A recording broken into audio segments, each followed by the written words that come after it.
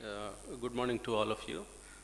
Sir, special good morning to Dr. Sudhir Krishna, who is an eminent personality and the expert and has a lot of expertise in urban governance in India.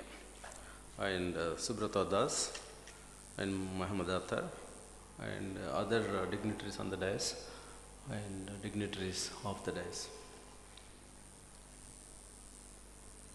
Yeah, the very or because one or two were there in the country and their cooperation or coordination with foreign countries, etc. It was too costly to maintain them. For various reasons, it did not take off.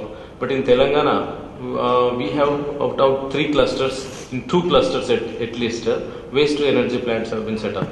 And in one with 12 megawatt capacity, by and large, they are producing around 6 to 8 megawatt capacity. And second plant, maybe in a couple of months, it is coming for fruition and it is operationalized, being set up in Suryapet. And third cluster, one now we are thinking whether even private partners, whether they are capable, whether they are competent, whether critical mass is available or not. If not, if they are smaller municipalities, we will go for decentralized composting models or some other models. It is not that only waste to energy model is correct. So for various reasons, so one is at various smaller municipalities, organic waste, and even in bigger municipalities and municipal corporations like Warangal and also Hyderabad. So decentralized composting and then biomethanation, etc. we can try.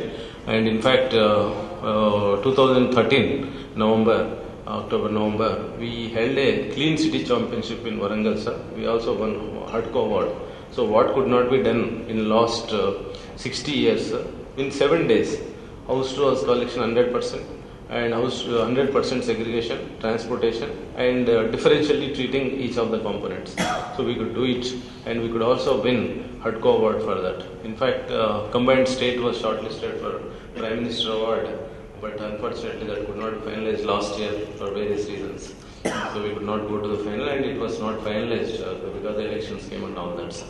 So in fact, sanitation, in fact, Swachha now, because last 2-3 years, in fact, we were only talking. Talking means all others might be talking, but we were talking from rooftop, from Andhra Pradesh, about Swachhata.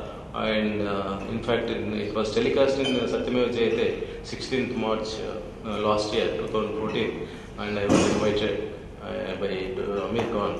So for taking a very good lead in solid waste management activity in the country, sir. So we have intention, sir, to convert all these 68 towns. Our Chief Minister also held 2-3 meetings, and a cabinet subcommittee was formed recently, 3-4 months back, and they, in a series of serious and emergency sittings, and all the issues were talked about, how to go forward and how to make the cities closer to smart cities. So we have all the intentions, and Hyderabad being in the forefront and one of the biggest cities, and out of our 127 lakh population, urban population in the state, around more than 70 lakh is in Hyderabad itself. So in Hyderabad again, PPP, we have entered into agreement with Ramki and the government of Andhra Pradesh, Dadan, and also the Hyderabad GHMC entered into an agreement under PPP. For various reasons, we could not operationalize the collection and transportation part of it, of the solid waste. But the processing is getting done on scientific lines. As you know, sir, very few cities in the country are doing the end treatment. So that end treatment is being taken up, and the collection is done. Now, I cannot say with 100% efficiency, but in Hyderabad, it is being done, and transportation also is being done.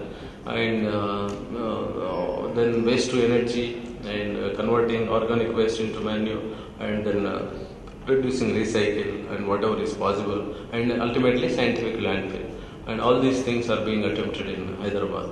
So Hyderabad having 55% of urban population in Telangana.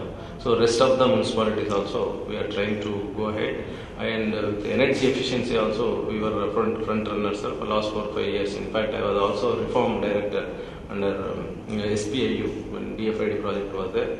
Incidentally, I was also mission director for Mission for Elimination of Poverty in Municipal area. 24 states so far I visited. Yesterday we had a meeting here, sir, to see our model of dealing with poor, because smart cities have to be inclusive, number one, and smart cities cannot exclude the poor, number two, the slums and poor. So in fact we have an exclusive organization to take care of the urban poor. That is called Mission for Elimination of Poverty in Municipal areas. Incidentally, I was the first MD for that in 2007-2008, sir, when it was established. And we could access around 3,986 crore rupees from the banks.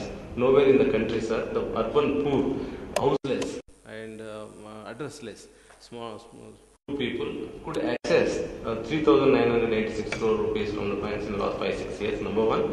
Number two, sir, will be very surprising and interesting is 98% repayment is being maintained.